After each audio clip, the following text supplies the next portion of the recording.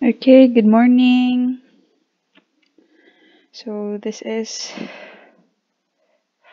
the recorded audio discussion for Jack 9 Lecture 22 entitled Results Last 25 Hours. So this is a the continuation with the last recorded discussion. Um, this lecture will revolve around the last day ni Rizal na buhay pa siya.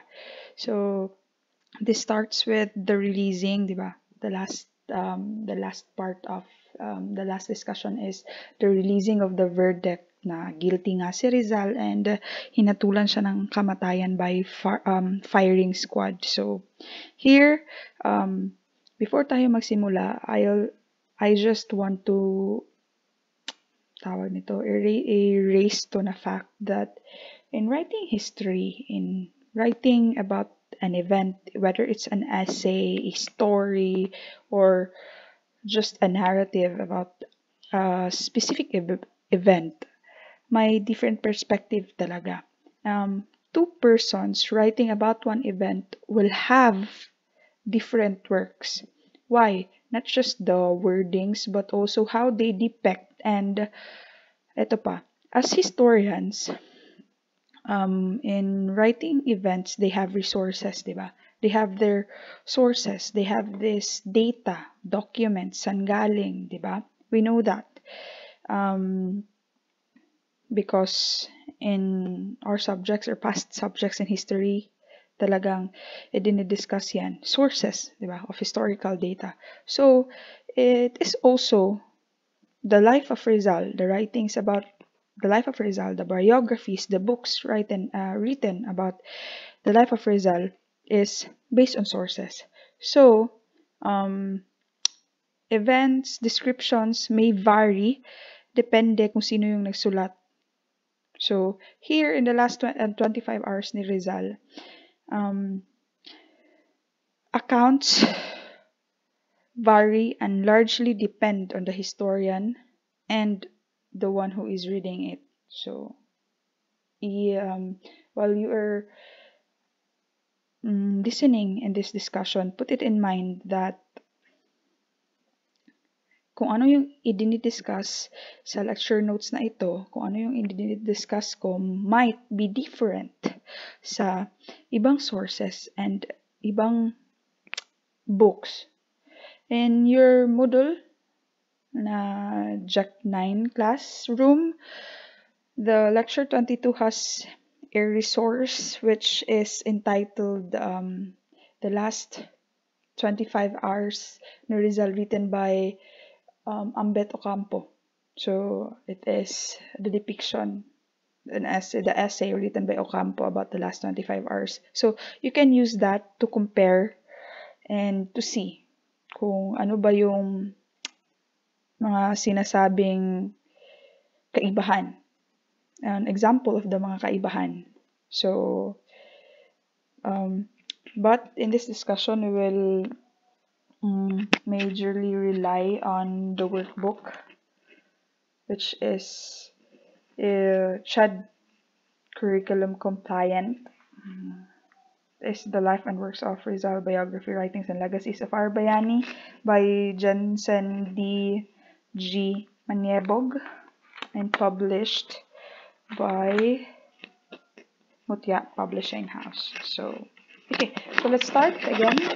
The accounts about the last 25 hours of Rizal vary and largely depend on the historian or the biographer who has written it, and what happened in Rizal's life from 6 a.m. of December 29, the day before his execution, until his execution was perhaps the most controversial in his biography. You will see as we discuss further in this lecture bakit matatawag siya na controversial. So, two of the main reasons bakit, that's the supposed retraction, Rizal retraction. It is a document supposedly written by Rizal retracting or iyahang gibawi ang tanan niyang gisulat or gistorya against the church. So, kaya siya tinawag na retraction dahil nibalik siya, ni-retract siya sa iya mga gipang storya. Supposedly, it is a document gisulat niya para mapatawad siya sa church and dawaton daw siya sa Ginoo in his second life. So, but this retraction document will be discussed in the following lecture. Lecture 23 is solely, yung purpose lang ng lecture 23 is to discuss about the retraction. So much for the retraction. So second na reason bakit tinatawag na most controversial on the biography of Rizal is because during daw sa last 25 hours ni Rizal nangyari ang marriage ni Rizal and ni Josephine Bracken, the Catholic marriage ni Rizal and Josephine Bracken, and this marriage is also connected with the retraction document. Still, okay, these two, the retraction and the marriage, supposedly occurred within this time frame, meaning the last 25 hours. So, okay, standard biography nonetheless states that at 6 a.m. of December 29, Judge Advocate Dominguez formally read the death sentence to Rizal. Judge Advocate Dominguez formally read the death sentence. That's at 6 a.m. At about 7 a.m., he was transferred to either his death cell or the prison chapel. He was visited by Jesuit priest Miguel Sadera Mata and Luis Veza. So they brought the medal of Ateneo's Marian Congregation, of which Rizal was a member, and the wooden statue of the Sacred Heart of Jesus he had carved in the school. Rizal put the wooden image on his table while he rejected the medal, saying, "I'm little of a Marian, Father." Next is at 8 a.m., the priest Antonio Rosel arrived after his co-priest Veza left. So Rizal shared his breakfast, again that's on 8 a.m. namahaw si Rizal with Father Rosel. So, okay. Later, Lieutenant Andrade, yung naging defense lawyer ni Rizal. Lieutenant Andrade came and Rizal thanked his defense lawyer. Also, Santiago Mataex, the Spanish newspaper El Heraldo de Madrid. So this is a publication from Spain. Gibuhat ni Santiago Mataex is to ask for a personal interview kay Rizal. So then came Federico Faura at about 10 a.m. So from 6, 7, then 8, then interview nangyari 9, 10 a.m. dumating si Federico Faura. And what did Faura say to Rizal?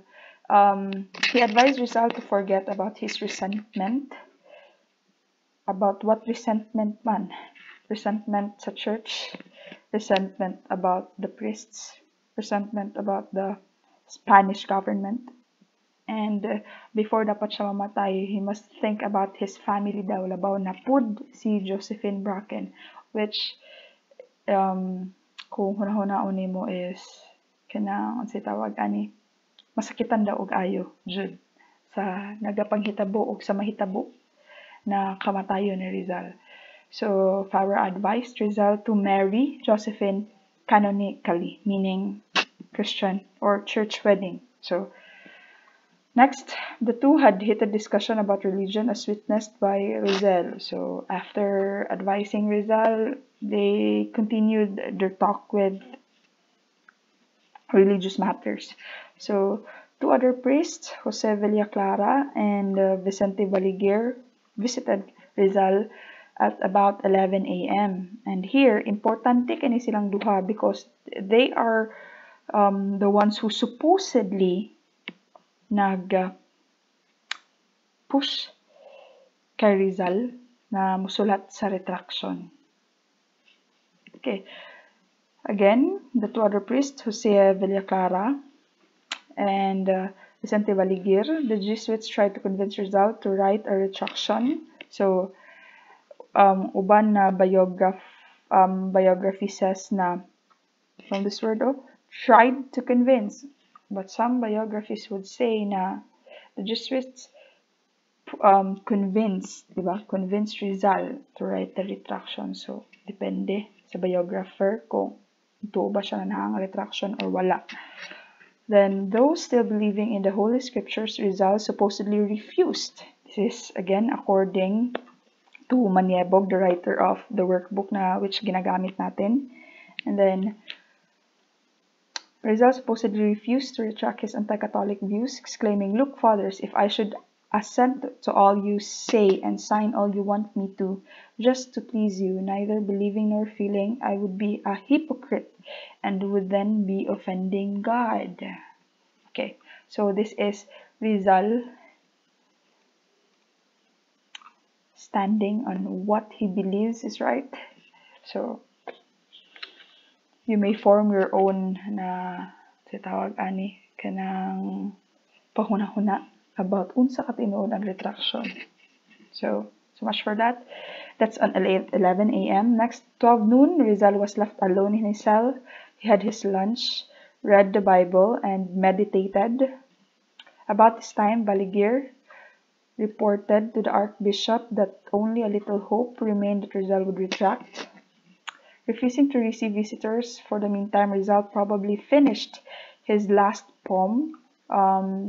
This refers to the Mi Ultimo Adios, yung poem na for the Philippines and for his family, which inilagay niya sa isang lamp and ibinigay niya sa kanyang kapatid na si Trinidad, which Trinidad is accompanying Rizal's mother in visiting Rizal later that day. So Rizal also wrote to Blumentritt,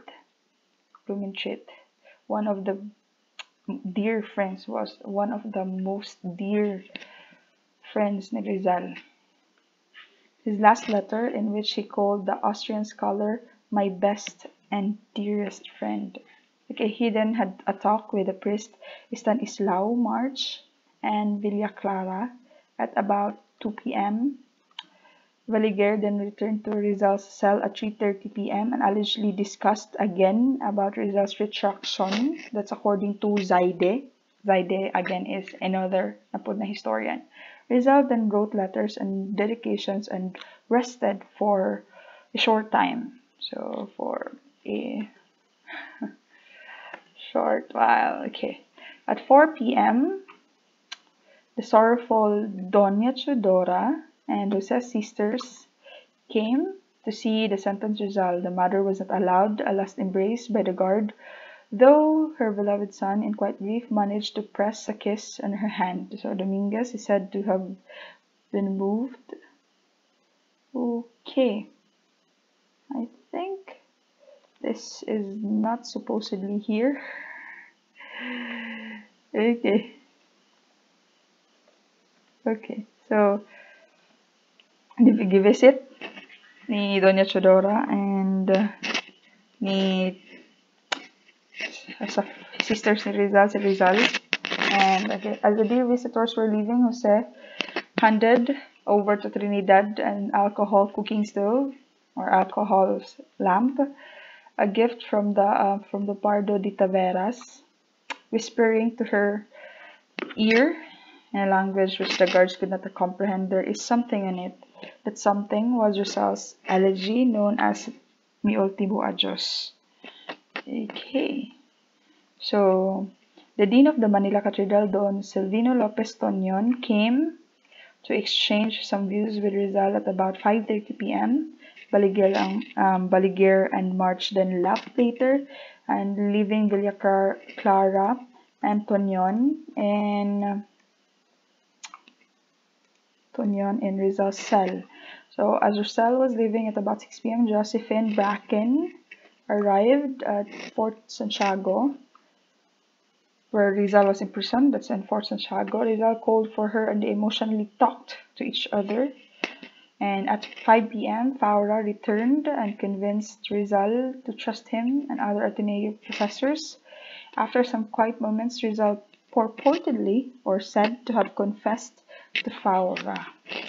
Okay, so outside from the last confession ni Rizal, the dawn before siya pusilon, it is said na nag-confess na daw siya daan kay Padre Faura. So Rizal then took his last supper at about 8 p.m. and attended to his personal needs. He then told Dominguez that he had forgiven his enemies and the military judges who had sentenced him to death. At about 9 or 9:30 p.m., Manila's Royal Audiencia Fiscal, Don Gaspar Sistanio, came and had an amiable talk with Rizal. Historian Gregorio F. Saide said that at 10 p.m. Rizal and some Catholic priests worked on the hero's retraction. So remember, Saide is one of the historians which says which supports yung hero's retraction.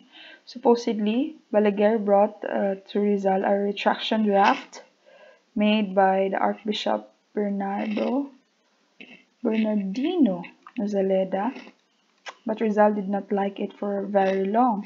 And then, again, according to Saide, at 10 p.m., Rizal had supposedly daw gipabasa na siya sa retraction na ang katong document na gidraft sa Archbishop Bernardino, but Rizal did not like the first draft, so gusto niya ipausab. So a shorter retraction made by the district PUP was then offered to Rizal, which he allegedly liked. So it is said that he wrote his retraction renouncing Freemasonry and the Catholic ideas. Zaide nonetheless admitted that that the supposed retraction is now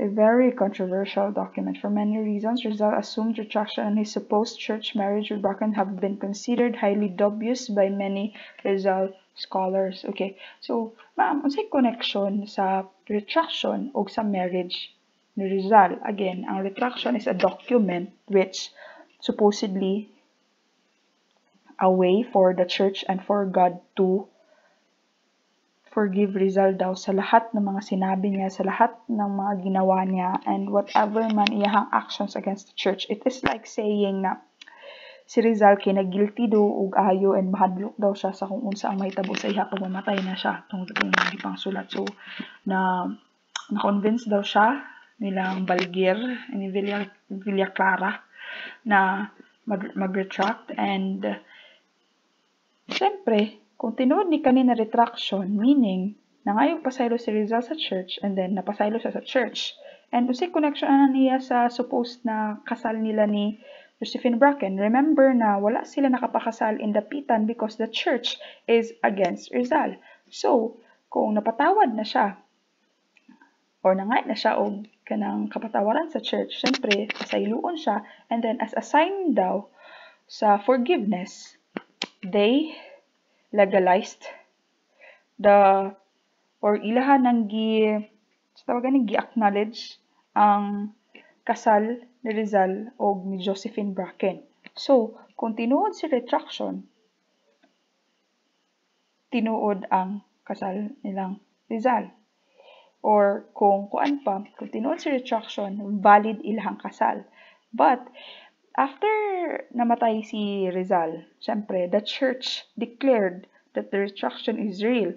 But directly after namatay si Rizal, nobody actually had seen the retraction document outside from the supposedly na draft, which the Archbishop, di ba, si Bernardino, ang first katong longer na retraction document, di ba siya ang nasulat? But si PUP, ang katong draft ni PUP ang gigamit ni Rizal. But ang katong Gisulat daw ni Rizal na document kay si Archbishop Nazaleda daw ang nag-keep. So outside from Rizal, Baligir, PUP, Bernardino Nazaleda, and maybe Villa Clara, outside sa ilaha wala nila ay nakakita sa original na copy sa retraction ni Rizal.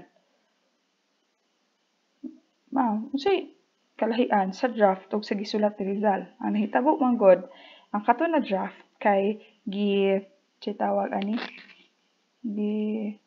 kana bitaw gidictate kay Rizal, and Rizal wrote the retraction with his own writing.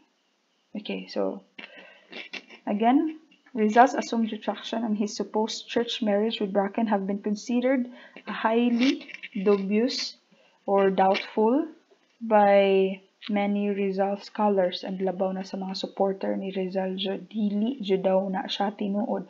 And the issue with the Rizal's retraction is still alive hangtod karon. Is one of the many topics of heated debates with historians and scholars here in the Philippines. And na siya na doubtful gyud Japon na siya kung naabag yun, kung tinuod bag yun or dili. Okay, so much for that. Rizal then spent the night resting until the crack of dawn of December 30. Perhaps praying and meditating once in a while. Zaide, however, alleged that at 3 a.m. Rizal heard or attended a mass and confessed his sins and took communion. Okay, at about 4 a.m., again, that's according to Zaide, ha? At 4 a.m., he picked up the book Imitation of Christ by Thomas Kempis, read and meditated. And later, ang kanina Imitation of Christ kay hatag daw niya supposedly kay Josephine Bracken with the notes sa sulod. Again, mao daw ni supposedly na libro. Ang kaniyang gibasa diri mao niya ang hatag last memento daw niya kay Josephine Bracken. So at 5 a.m., he washed up, attended to his personal needs, beauty care regimen. But okay, that's when 5 a.m. He then read the Bible daw and contemplated about this and that, about his situation and whatever man mahitabo or whatever man kung sa yung ginahuna, but nagunahuna daw siya. Okay, for breakfast, he was given 3 boiled eggs. Lupig pa may diet. That's for breakfast, but that's the last daw na meal ni Rizal. There about ani na tulo ka itlog, no. Some biographers said na tulo ka itlog na ay nag-ingon na soft-boiled, na ay uban na hard-boiled, na ay nag-ingon na gikaon daw tutanan ni Rizal ang tulo, na ay gaingon na duha ra iyang gikaon, na ay gaingon pud na wala daw siya yung gikaon. So, okay, Rizal's grandniece, Asuncion Lopez Rizal Bantug, mentioned this grandniece, Asuncion Lopez Rizal, is one also of the biographers which had written a book about the life of Rizal. And she is directly a descendant of the Rizal family. She mentioned 3 soft-boiled eggs and narrated that Rizal ate 2 of them and gave one, or gave, dili man as in gave, but gibutang ra daw niya sa corner sa iyahang cell ang isa. Dayon, niingon daw siya na this is for the rats and let them celebrate otherwise, likewise. So, also, napo ibang historian, nabaw na si Ambet Ocampo, on the other hand, wrote 3 hard-boiled eggs and related that Rizal did not have any breakfast. Ang katong tulog yun daw ang iyahang gibutang dito sa kilid para sitawag ani kanon sa mga ilaga. And this words, this is for the rats, let them celebrate likewise, supposedly daw may deeper na meaning. It is like nagpadungog daw sa Spanish officials na you are just like rats, na ang akong kamatayon is ikalipay ninyo. Okay, afterwards, Rizal wrote letters, one addressed to his family and other to Pasiano. To his family, he partly wrote, I ask you for forgiveness for the pain I caused you. I die resigned, hoping that with my death you will be left in peace.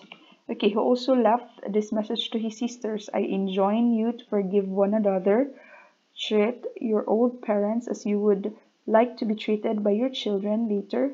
Love them very much in my memory. Then to Pasano, the dakilang kuya, the Superman sa life ni Rizal. I am thinking now how hard you have worked to give me a career. I know that you have suffered much on my account and I am very sorry. And makita jud po ninyo na after namatay si Rizal, Pasiano and Rizal are very, very close because again, ato ni siya nahisgutan sa earlier na mga lectures about the family of Rizal that Pasiano became a war general or a big na part of the KKK after na namatay si Rizal. Okay. Though some accounts state that Bracken was forbidden from seeing Rizal on this fateful day, Zaide wrote that at 5:30 a.m. she and Rizal's sister Josefa came and visited Rizal. The couple was said to have embraced for the last time, and Rizal gave to Josephine the imitation of Christ, again, as I said kanina, the one last mento daw niya. And he wrote the dedication to my dear and unhappy wife, Josephine, December 30. So, on your lecture notes about the love interest of Rizal, this is discussed to my dear and unhappy wife. Bakit tinawag niya na to my dear and but unhappy wife, Josephine Bracken. So you can go back to that lecture notes if you want. Okay, before Rizal made his death march on Bagong Bayan, he managed to pen his last letters to his beloved parents. To Don Francisco he wrote, Pardon me for the pain which I repay you. Goodbye, father, goodbye. And also, perhaps told by the authorities that the march was about to begin, Rizal managed to write only the following to his mother. To my dear mother, Señora Doña Chodora Alonso, 6 o'clock in the morning, December 30, 1896, sa Rizal. Yun lang. Wala siyang naisulat. But, his mother is part of yung sa Ni Ultimo Adios daw. Okay, so at 6:30 a.m., Rizal in black suit and black bowler hat. Oh my gosh. Okay, black suit and black bowler hat tied elbow to elbow, begun his slow march to Bagong Bayan. He walked along with his defense lawyer, Andrade, and two Jesuit priests, that's March and Villacara. In front of them were the advance guard of armed soldiers, and behind them were another group of military men. The sound of the trumpet signaled the start of the death march, and muffled sound of drums served as the musical score of the walk. So, nasa background music, atong galakaw siya, gikan siyempre suhan hangtod sa Bagong Bayan, which is widely known as Luneta Park. Okay, early in the morning, plenty of people had eagerly lined the streets. Some were sympathetic to him, others, especially the Spaniards, wanted nothing less than to see him die. Some observed that Rizal kept keenly looking around, and it was believed that his family or the Katipuneros would make a last-minute effort to spring him from the trap. It is said again na maudang sige siya lantaw-lantaw sa kilid-kilid kay naaday plano. Yung family yung mga Katipuneros na i-save si Rizal, but it was not proven because wala man siya na-save, no. Namatay man Japon siya. But also some said na naadyo day plano but Rizal refused because again, para sa iyaha, this is my last fight for the Filipinos daw.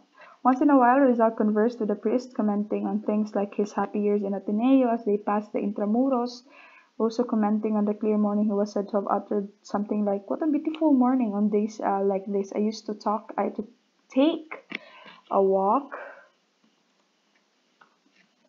here with my sweetheart. O, diba? Tabian kay mong lolo girl before siya mamatay. Nagkuhan siya storytelling. Or pwede po na naalang gud siya jitters or nervous lang gud siya or unsa ba para lang makalma yung hunahuna or kalma ba gud siya or wala lang siya mabuhat, so I don't know, but he made small talk with the guards and katuyang mga company atong naglakaw siya. So next, after some minutes, they arrived at the historic venue of execution. Filipino soldiers were deliberately chosen to compose the firing squad. Di ba? Grabe ka harsh and grabe ka insulto, no? Filipino soldiers were deliberately chosen to compose the firing squad, meaning co-Filipinos rapod ni Rizal ang nipusil sa iyaha. It is like a symbol, an action which symbolizes daw the control of the Spanish government to the Filipinos as a whole, na hindi daw nagmatter actually ang mga isinulat ni Rizal. So, but whatever, that's again, okay. Behind them stood their Spanish counterparts, ready to execute them if dili nila pusilon. So, weird kayo, no? Again, it is a symbol daw of the control of the Spanish government. Kung dili nila pusilon si Rizal, sila ang pusilon. So, there was such a glitch in the proceedings as Rizal refused to kneel and declined the traditional blindfold. Wala siya nisugot na, tapiringan siya. Maintaining that he was not a traitor to his country and to Spain, he even requested to face the firing squad. So, in this book, dili di ay tinuod na naa siya'y piring atong gipatay siya. Again, that's according to the book. This according to this book. Di ba, kung makitaan po na to, di ba, na yung mga videos na which na-depict si Rizal daw kay nakapiring, and then pag kuan niya, pag lingi niya, di ba, kay pusil siya, di ba, supposedly nagtalikod siya, pero before siya natumba kay ni tuyok daw siya and nilingi siya kung aha ang sun.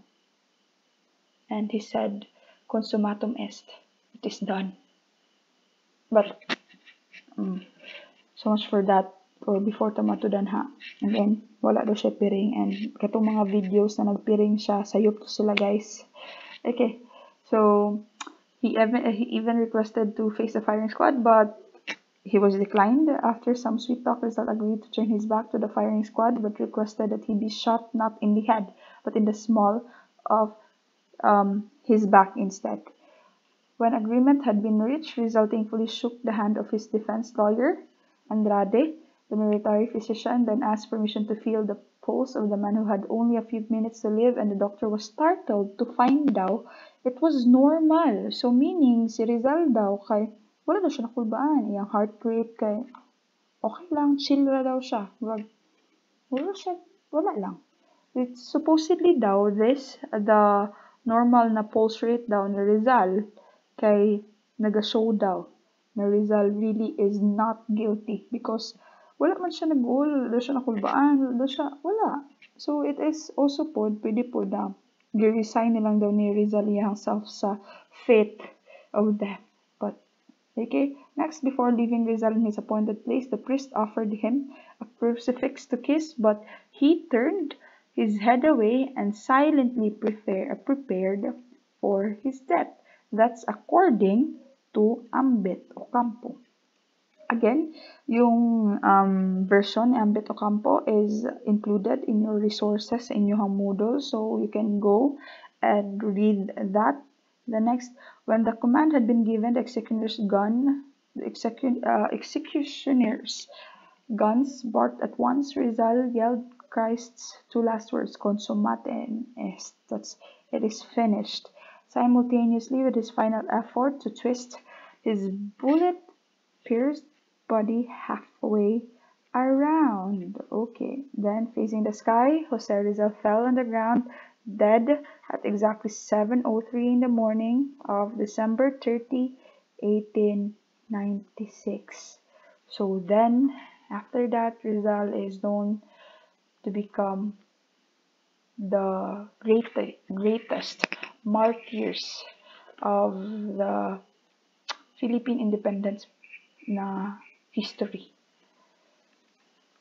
So, okay, again, your questions may be about this discussion may be addressed on our Facebook group chat, or can be sent to me in personal message in the Boodle na site. Okay, that's for lecture 22. And please await the lecture 23. Thank you for listening.